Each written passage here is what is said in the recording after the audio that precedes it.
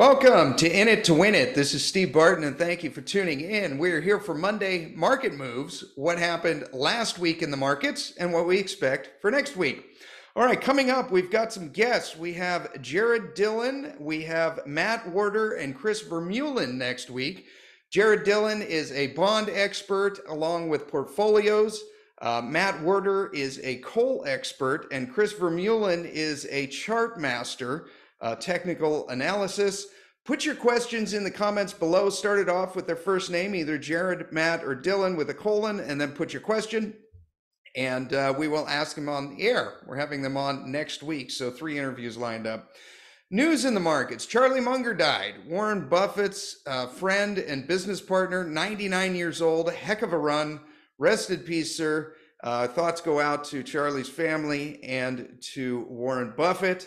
And Jerome Powell put out a speech yesterday. Well, I guess that'd be Friday. You guys will be watching this on Sunday. And he said, it would be premature to conclude with confidence that we have achieved a sufficiently restrictive stance or to speculate on when policy might ease. So he tried to get the market to hold their horses a little bit. And we will share our screen here with the S&P 500 starting out as always. And we will see that did not work. The S&P 500 shot up on that news, closed the week at almost 4,600. We have a lot of support right around, I'd say 4,400 built up on the S&P 500. So we've said for the last couple of weeks that we expect this to stall out and roll over. It's taken a little longer than we thought. It may grind a little sideways here, but we fully expect this to roll over and come back down. All right, moving on to the dollar. The dollar, we drew in this retracement right here. It kind of hit perfectly right on the bottom of that. So it's just bouncing in between 102, 103, right under the 200-day moving average. We will see how this irons out, but kind of expect it to correct down a little bit for next week. Story of the week, gold hit a new all-time high. Now this is on monthly close, this is on weekly close, and this is on daily close in the future markets, on the AXU. Gold is at a new all-time high, and I gotta say, we were way early getting into this, probably 2.5 or 3 years, but it is good to see that it's finally breaking to the upside. And now that we've pierced that balloon, so the levels before, we had the triple top that everyone watching this show knows about. We had the COVID run up, we had the war premium with Russia, Ukraine, then we had the bank failures back in March, and now we've pierced it. It's kind of like piercing a soap bubble or piercing a balloon with a pin. And now that we've pierced that, there is no resistance above it. It's never been done before. So we will expect, RSI and MACD are pretty in the clouds here, would kind of expect this to correct just a little bit back down. But now that we've hit new all-time highs on all 3 of those closings, this is very good for gold. Looking on the hourly and the 30-minute here, it is pretty stretched in both of those. So I would expect gold to kind of correct down a little bit, but don't let this discourage you. You know, as far as like if you're coming to this show for the first time because you see that gold hit the news, I don't know that I would just jump in all just yet, but this cup and handle pattern is essentially broken, and we believe that our upside here in the next 6 months to a year or so is probably going to be $2,400 or $2,500 gold. So very encouraging for gold. Amazing. It's finally happening. So this is great. Okay, we closed our position like we had hinted about last week in Sandstorm Royalties. It closed it with about, I think, an 8 or 7 or 8% gain. Just wanted to get out of this one after talking with Rick Rule. Looks like we were slightly premature, but if your reason goes away for owning the thing, then just dump your position regardless of whether you're up and down. One that's looking encouraging here, Gold Royalty Corporation. So we started dollar cost averaging isn't quite right. We're essentially buying every 10 cents on the way down from $2. And our last purchase was at $1.30. We did have a limit order in for 120, and it got down to 119, but it never hit because it was so quick our order didn't fill. But it's starting to round back up. It looks as though it's bottomed here. So that is encouraging, and very excited for the proposition of Gold Royalty Corporation and what they hold for the next half a decade or so. They are forecast for some amazing earnings year over year. Cote comes online very soon in January, and with a rising gold market, this stock should do very, very, very well. Another royalty company, Origin Royalties, still got the same limit orders. We got in here at 45, then again, limit order hit at 45. Then we got another one in for 43 and another one for 40. Hopefully they hit. Spiked up with gold, but hopefully we'll get a correction in gold and then these limit orders will hit. Silver. Oh, this is amazing. We passed 25.50, which was a big resistance level, and we closed above that, 25.85 for the week. Next level of resistance we see is right around 26.25, 26.35, somewhere in that ballpark. We'll see if we can get up there. Getting stretched in the technicals here, but really good to see silver performing and lifting with gold here. Trades that we had, SILJ, the Junior Silver Miners ETF, we took off the table essentially these purple arrows trading account. We still have the blue arrows in our long-term bullish thesis here for silver. This one should do quite well. Had we waited today, we would have made an extra, I don't know, a few percent there or something. But anyways, silver was getting pretty stretched, so we got out. Still having our core positions down here in SILJ. All right, moving on to copper, Dr. Copper. This is really encouraging. So this has happened in the last few days here. Kind of a downward trend line right here. I mean, everyone here can see this. Broke out to the upside. So maybe a bullish pendant here. I would like to ask Chris about this when we have him on the show next week. Not really sure if we can draw that in. I'm curious to see what his thoughts are on this. But copper's looking pretty good. When we had Peter Granich on the show a few weeks ago, we were down here at around 350, and he said that 450 was much more likely than 250, and it looks like Peter is right. Leveraging that on COPX, the Copper Miners ETF. Love this one a lot. This is going to be a long-term hold for what will hopefully be the commodities super cycle and copper's run in that.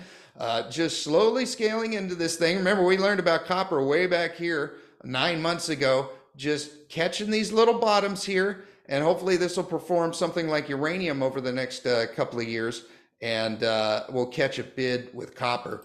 Leveraging that on Arizona Metals, had a nice little turn up here, probably because copper is up. And yeah, starting to put in what may be a bottom. This looks to me kind of like a technical bottom. We'll see if that irons out to be correct or not, but starting to turn up in the technicals down here. I don't see a buying opportunity right now, but liking the way Arizona Metals is starting to round up here. Moving on to uranium. According to John Quakes, there's several different spot prices right now, depending on where you're mailing the stuff. And who you're shipping it to. He said between $80.50 and $82. We got it here on the chart at $81.40. I trust John Quakes more than I trust this. Uranium is continuing to perform like a boss, really stretched in the technicals here, but the fundamentals are just squeezing this out. Sprott Physical Uranium Trust.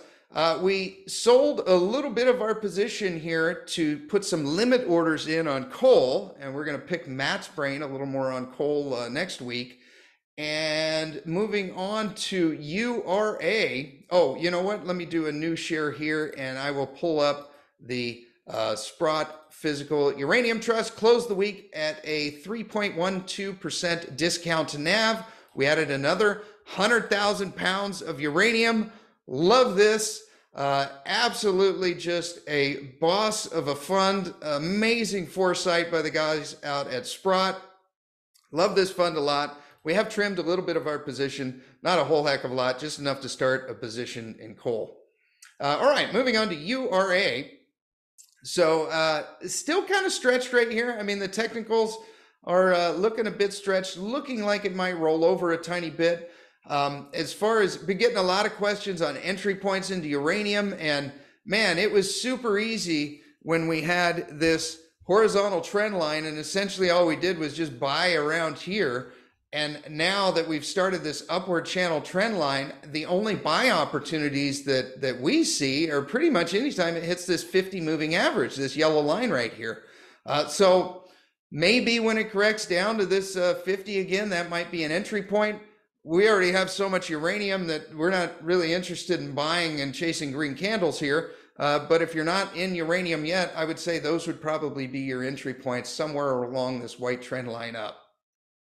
Also trimmed a little bit and went to cash some of our long-term uranium positions over a year. So remember, if you buy this, ideally you want to hold it for over a year, because then you only pay 15% taxes instead of 28 or 30 or whatever your going tax rate is on short term.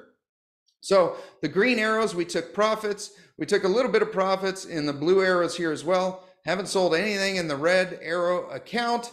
And it'll probably be the last to go simply because they're our latest purchases.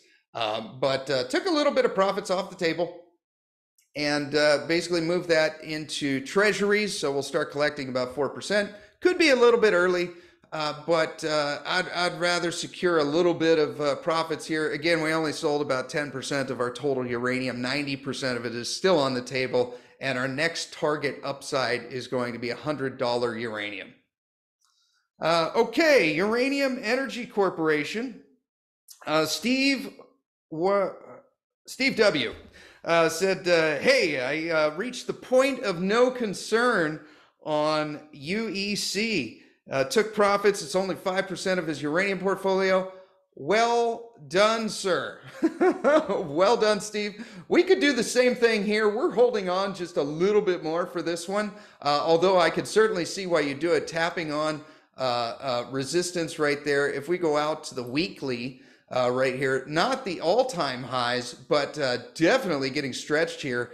And notice how much more calm you are, Steve, now that you know that everything you have on the table is free and clear, right?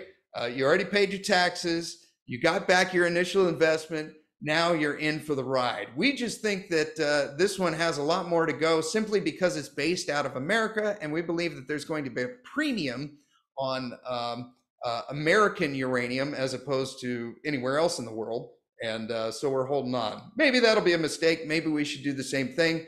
Although some of our last purchases are not within the, what do you call it? And this is our biggest purchase actually down here. So we can't really sell past the point of no concern unless we start selling some of our shorter duration positions, which we don't want to do. But anyhow, congratulations, Steve. Well done, sir. Denison. All right, Denison Mines, and this is coming from Saul. He wants us to look up UEC, which we just did, and Denison Mines as far as an entry point. Don't really see an entry point in here. Let me go out to the weekly. You can see that red line is basically, there's a lot of resistance right around where it is now. You can see how many times it's hit this over the last, what is that, 12 or 15 years. So wouldn't be surprised at all to see it correct back down. I don't see any entry points. We had a little pullback here where we basically doubled our position in Denison. Yeah, I don't know. I don't really see an entry here into Denison. If you're past the point of no concern there, Saul, maybe this might be a neat entry point, but I'm sorry, a neat exit point. Yeah, don't see any entry points right here now on Denison. Kind of the same thing. He wants to know about next gen. Kind of still up in the clouds. You know, this is the life of it right here. Don't really see any entry points. I mean, it hit an all-time high and then came back down. You know, we want to see this consolidate down, hit some type of support down here. But when it's way up like that, I'll bring it up in the daily here. It's going to be the same kind of thing. You know, it looks like RSI is starting to turn down. MACD is starting to turn down. A little bit of selling. Don't see any entry points in here. Although, you know, this is kind of like all the other uranium stocks. If you're looking for an entry point into this thing, probably around the 50-day moving average. All right, moving on to Uranium Royalty Corporation. Love this one a lot. We keep drawing this, this nice little cup and handle formation right here. We still got a limit order in right down here around $2.50. We're thinking about upping that slightly, making it $2.60. That would line up with a couple of these bars back here. Although if it does get down to 250, that'll probably hit the 400-day moving average. So I don't know, maybe we're splitting hairs over something that doesn't need to be. But the technicals are still a little high. Want to see this correct down slightly before we make another entry.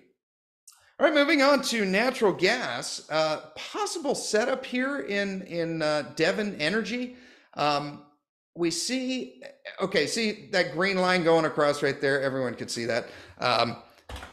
Basically, there's quite a bit of support built up kind of around where we're at right now. So if you don't have a position yet, we're about even in this. We did 3 equal purchases on each of these arrows that you see here. Maybe having a stink bid around here, around like 42.50, somewhere in that ballpark, might be a nice entry point. Equitable, another natural gas play, recommendation from Rick Rule. Kind of obeying this 400-day moving average right here, about where we are now, pays great dividends. I mean, we can see they just pay like clockwork. You know, if you want a position in Equitable, good dividend company. We like Devon slightly more, but not a terrible entry point in our opinion. You know, maybe a limit order right around here, like 39, and then another one down here around 38, right around the 200 moving average. But remember, these pay great dividends, so we don't want to, personally, we wouldn't be trading these, you know, possible entry point. All right, and then thank you to, I think it was Topper, pointed out Tell. We looked at this one back here, didn't really see any setup, but I went over this one with Daniel. We said we might actually trade this one, and we ended up doing that. We're up about 20% on the position, so we've essentially moved our stop sell order. This is not going to be a long-term hold for us. This will simply be a trade, just something to keep our monkey mind busy, I guess, and generate a little cash flow during the month. And essentially, as this keeps going up, then what we're going to do is we essentially scale that sell order up and up and up. So right now we've got the sell order, I believe it's 60 cents, and the stop limit at 60 cents, and then 59, I think, somewhere in that range. And you know, if this shoots up, then we'll simply move that sell order up. If it comes down and closes us out, then we lock in a nice little gain and move on. All right, and moving on to oil. Crude oil has been pretty interesting over the last week or so. Kind of ground up and then fell back down, closed the week at about $74 a barrel. Like in crude oil a lot, there is an off chance here that it goes back down to like 67 or maybe even hits like we did back here at 63. If it does, that is a tick you need to catch. Like in oil a lot over the next half a decade, you know, as much as our big thinkers want to stop oil production, they're not going to. Where you can play this, XLE, like this one a lot, maybe a limit order down here around like 82.50, something like that. That would hopefully line up pretty well if oil got down into the high 60s. And Exxon, this is the way we've been playing it lately. We've had limit orders in going on the way down. Our next limit order, one hit at, I think it was 10, oh, I can just click on this. What is it? 102.99. That's not right. Oh, I'm on that. And this, there. 101.84 is what we got it at. Next limit order is at 101. So hopefully oil does correct down. We can get more and just collect our dividends as we go. Blackstone Minerals still got the same limit orders in. Might have a little bit of a retracement here. So we can see this Fibonacci retracement has been obeyed once already. Wouldn't surprise us at all to see it come back down here about 1730 or 1720. That might be a neat, interesting limit order. Also be aware with this, like a lot of companies like this, is whenever they pay a dividend, so these blue dots down here are dividends, look at what the share price has done. It's just gone down. Another one right here, look at the share price, gone down, right? Another one right here, gone down. So you can time your entries into this. They have to pull the money from somewhere, right? And they got to pay. And so the share price comes down. So you can either kind of get in maybe on this retracement, or you can wait until the next dividend and probably capture and essentially start the clock. I kind of like doing that unless I see a technical entry like we did back here. But yeah, just a thought for Blackstone if you want to get into that. Another one here that I think is becoming more and more interesting is uranium. This is uranium and how it compares to a barrel of crude oil. And uranium is now more a pound of uranium is now more expensive than a barrel of crude oil, and it continues to go up. This just happened. When was that? Last week. So pretty cool. A week before last. All right, moving on to coal. So this is what we sold our uranium for, to put in some limit orders here on Glencore. Don't really want to go chasing green candles right here. Would really love to see this correct back down to this yellow trend line up, or this horizontal support line right over here. So we have a limit order in at $10.50, another one in for $9.50. Those could be pipe dreams, but odds are it will probably correct back down. We shall see. Thought I'd throw this one up as well. Bitcoin has been, got a couple of questions on Bitcoin. It's doubled essentially in the last year, more than that actually, and getting pretty stretched here. So we can see the RSI in the daily. If we bring it up on the weekly, it's screaming in the clouds. So wouldn't want to be placing any bets on Bitcoin right here. It kind of, it follows more like a tech stock than it really does anything else than an asset like gold. Yeah, getting a little lost in the clouds here. Wouldn't be placing any bets on Bitcoin. All right, and random, what do we call it? Dividend companies. BHP, one of our favorites. So we've been in this for, I don't know, 3 years now. Amazing dividends. Don't see any entry points here on BHP. If anything, you might want to short it. Yeah, would love to get some more of this. Maybe it'll come down to the 200 moving average. Looks like, this is why I brought it up, looks like if this continues up, the 50 moving average is going to cross the 200, which will create a golden cross. But we're still getting pretty stretched in the technicals here, so not looking to place a bet right now. Rio Tinto, you know, another one just like BHP, amazing dividends in the sectors we want to be in. Also getting a little stretched. So maybe that's why the questions came up on it. Also want to see this correct back down, although it looks like we are inevitable to get a golden cross here on the daily. Although the technicals are pretty stretched, would like to see this come back down, correct a little bit, even possibly just move sideways, let this kind of iron out, and then maybe we can place a second bet. All right, and Dean wanted to know, he says, oops, sorry about that. Enjoy very much your videos and saw that you follow Sibanye Stillwater. Stock has been beaten to a pulp. We'll bring it up right here. And curious of your take on it. My portfolio is heavy stacked with uranium, gold, and silver. And I have a small position in Sibanye and considering adding. Thank you, Dean. Okay, so we were in this very briefly. I looked back over my brokerage accounts to find our exact entry, because this is just me just putting arrows on this software when we make an entry. And I believe we got in somewhere around like here and sold it there. I think it was like an 8 or 10% profit. I can't remember. But what made me sell it was basically, this is a company that's has a large asset in South Africa. They're pulling out PGM metals.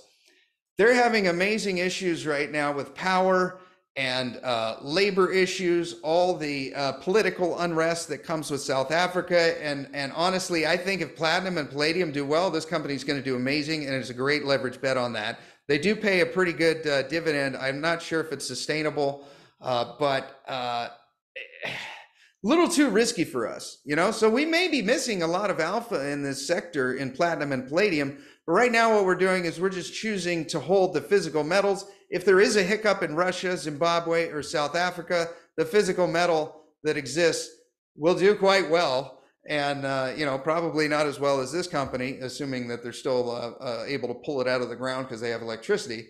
But that was our take on it. As far as a technical entry, I kind of see what you're saying. It is getting pretty beat up. There is a decent amount of support on this where it stands now, but I don't know, a couple times in history it's gotten down here to the mid and low twos. That could be a real entry point, but what you're waiting on with this one is you're waiting to see if the situation in South Africa gets better or not, and you're also waiting to see what happens with platinum and palladium. All right, well, I hope you guys got something out of that. Hit the like and subscribe, support the show. Share this with anyone that you think needs to hear it. It's probably your buddy that can't stop talking about tech stocks. You have yourself a great rest of the day, and we will talk to you next time.